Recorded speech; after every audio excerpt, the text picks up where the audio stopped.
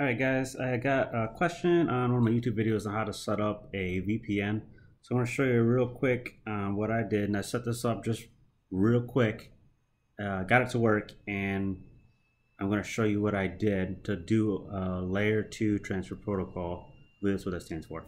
So essentially, I give it a name, click on remote user VPN, click on L2TP, and give it a pre-shared key. I created this network, and you have to put in this /24.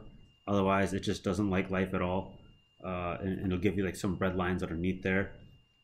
Put that on auto, and then have a radius profile. You can make a new one. This is something that you have to do first. So essentially, you would be like blah blah blah blah, blah is the name, blah blah blah blah blah blah. Tell it the IP address. We'll say that our radius server is our gateway. Right, oops, 168.0.1. Okay, so it's on that network. Put in the same pre-shared key, hit save. Let's do this. As you can see, you can add it, but this is the one that I actually made for it that has the same pre-shared key as you see in here. And then click save. And select that as well. That's a Microsoft challenged handshake something. I forget what it means, but that is actually something you want to do. From there, as you can see in our profiles, there that is the layer 2, etc. There's the junk one we made, so we'll just delete that for now. Yeah, we don't want that. And we will go back to services. And what you want to do now is create your name and a password, and this is going to be different than the one that you had. I have this under VLAN 10, and you want to use this protocol. So this is the password you want to use to sign in, but not the pre-shared key.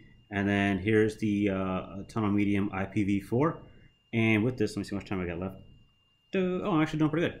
When you save this option, it will give you your radius server name that you'll have. And I typically use a DDNS service because I have a Synology, and I use the same name that I use for my DDNS service as the name for my Android device to look at. And I'm going to pull up the settings here to my VPN so that I can tell you exactly what I did in my phone. And so what I did, I hooked up and went in, made a VPN, and we're going to set those right now. And if you're on an Android phone, you would obviously give it a name. It's going to be a layer 2 IPsec with a pre-shared key, which is PSK. The server address is any DDNS service that you're going to end up using if you have one available. I use my Synology one. It'll be L2TP secrets, not used. Same thing with the identifier. But the pre-shared key, you would put in the same pre-shared key that you were putting in on your other portions that you had. Here. This same pre-shared key, that's the one you're going to drop in there. Your username is going to be your, I think this right here, that username. You drop in, and the password is going to be whatever password that you decided you're going to drop in right here.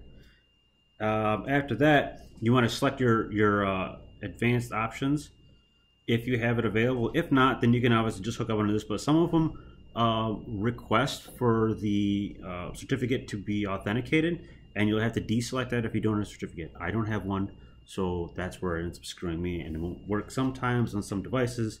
And other devices, I have to go through a couple extra steps. But if you're using like a Microsoft, that's really weird.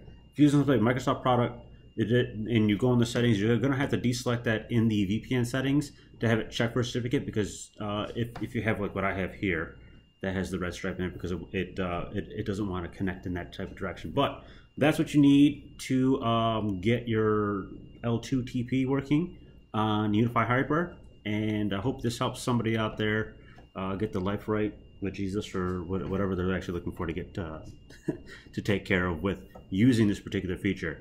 Best of luck to you guys. Remember, I am a machinist, not a networking guy, and this is just a bunch of fun that I like screwing around with and having fun. So use my advice at your own risk, and it's not even advice, just use my whatever I did at your own risk, and hopefully nothing goes bad for you and life is good. So until next time, keep it real.